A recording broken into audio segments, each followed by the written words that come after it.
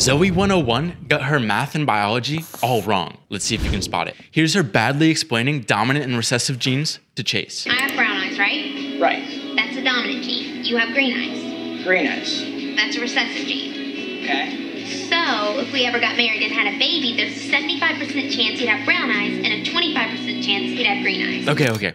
Bad explanation, bad math. Do you know the percentage? Let's figure it out. We all have 46 chromosomes, 23 pairs, half from mom, half from dad. Let's say on a chromosome, the eye color gene is here. And there are two versions of what the gene can be, either green or brown. These versions are called alleles. Your mom gives you one version, your dad another. If they both give you brown, you'll have brown eyes. If they both give you green, you'll have green eyes. But if you get one brown and one green, brown is dominant, so you'll get brown eyes. So we know Chase has two green genes, or alleles. But Zoey, she could have two brown alleles, or a brown and a green. So here are all the baby options. We can ignore the bottom row because it's the same as the top. So of these 4 babies, 3 are brown-eyed and 1 is green. 75% brown, 25% green. So Zoey's right?